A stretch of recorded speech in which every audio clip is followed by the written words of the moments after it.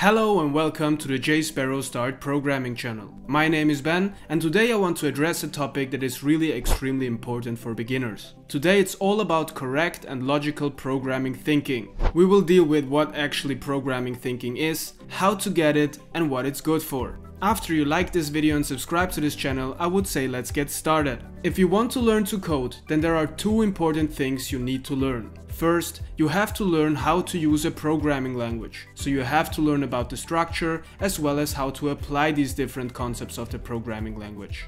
And then there is a second thing to learn, namely to learn to think like a programmer. I have often mentioned that you can think of a programming language as a tool.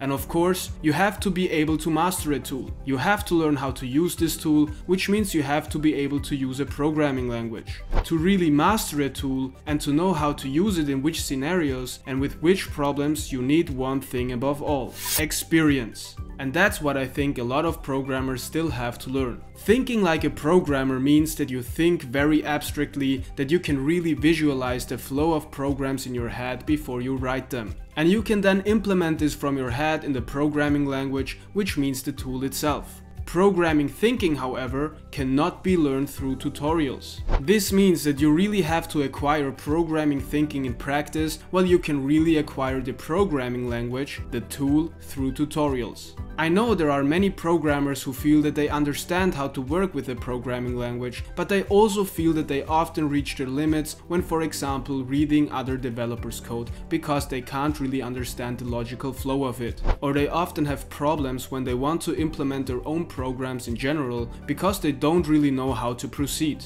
And I would like to say right now that this is completely normal and you should not let it discourage you under any circumstances. The programming tool is the programming language, and all of their features and programmer thinking is your experience that you put on. And of course you need this experience to implement really complex things or be able to understand certain logical processes directly. And that's why I keep saying that you should implement your own projects after you've watched tutorials, because you can only gain this experience in practice. For example, while we can let you fix your bugs with our free version of Captain jSparrow and also show you Java best practices while you code, that can be helpful always, but it just isn't enough to make it right to become a really good programmer, because above all you need practice. You really have to tackle a small project of your own and collect several hours. Just collect programming hours and code as much as possible, because that's the only way to really acquire programming thinking. And eventually you will see that it clicks in your head.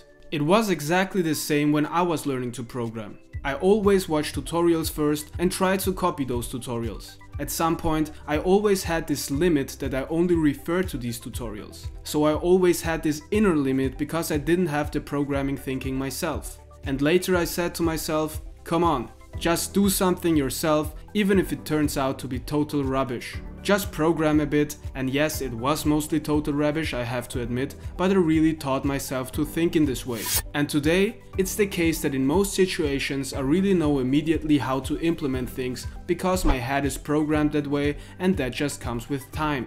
So don't get discouraged if you don't have this thinking yet. When I first had the feeling that it clicked in my head, I had about 750 to 1000 hours of programming behind me. And that happened when I really internalized all of these things and also understood how to implement logical processes in the code myself. That's just how it is with programming. All this only comes with a lot of experience, but of course this path is also fun, and as soon as you implement your first own projects, you will see that it is really very nice to learn all these things and just to be creative and apply these things. And over time you will become a really good programmer. And I want to mention one more thing. Of course, I still have my weaknesses when it comes to programming. You never stop learning, and of course, there are situations where someone tells me or shows me something and I don't directly understand what exactly is happening. Sometimes, even as an experienced programmer, you don't really know how something works in some logical processes and you have to really think about it first. That takes time.